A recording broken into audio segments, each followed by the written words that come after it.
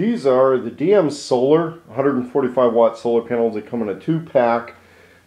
This is what it looks like unpacked, and they're about 5 feet by a little under 2 feet. But when you buy them, you pretty much can only buy them either by the pallet or in these 2-packs, either direct from the company or through Amazon.com.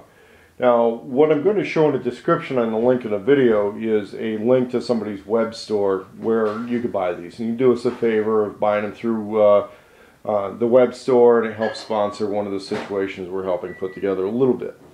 So the way these things are going to come shipped, you can see in relation to the size of this couch, you know, what size boxes you're dealing with.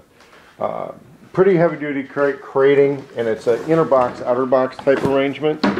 And so you see how the outer box works, got a lot of extra padding. If you're having to haul these in a truck like I do to a final location, what I usually do is I just take the outer box out and I take it to recycle, and that's that. That leaves me the inner box. Packed in between the two panels is also going to be a couple of cables. It's basically 2-into-1 connectors. The parallel cables for hooking these up.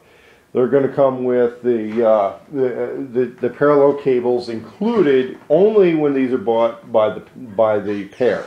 If you start getting pallets, you don't always get those, but you'll get a lower price on the panels. Here in the back, it's a pretty standard box on these things. Good heavy-duty construction. Roughly your amperage rating is between 775 and 8.37. So when I calculate these out to go with a charge controller, I figure 8 amps. And remember that when solar panels are brand new, they tend to push a little bit more than what the label says. So remember that when you're scaling your system to your charge controllers. You want to be able to scale these up a little bit.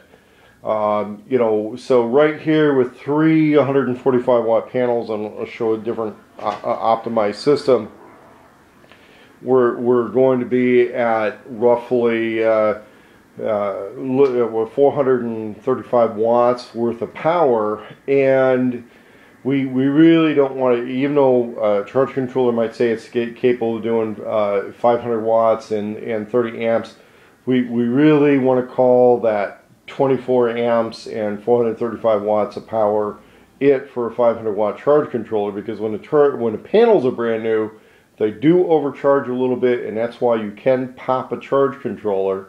You can pop the circuits in a charge controller when you're using it in bright sunlight with brand new panels, if you have not scaled that charge controller to be a little bit stronger than, you know, what some of your ratings and specifications say.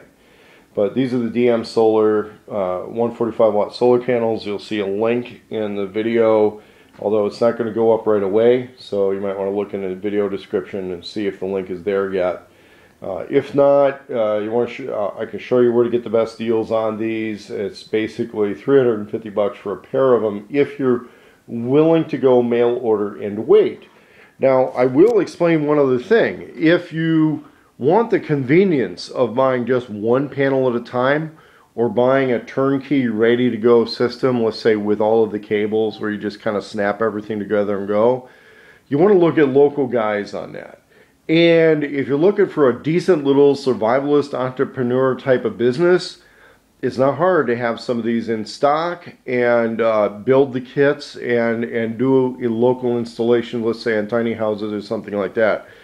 And I'm going to show another little series of videos that's going to be attached to the playlist for the off-grids of solar generators and basic solar generators.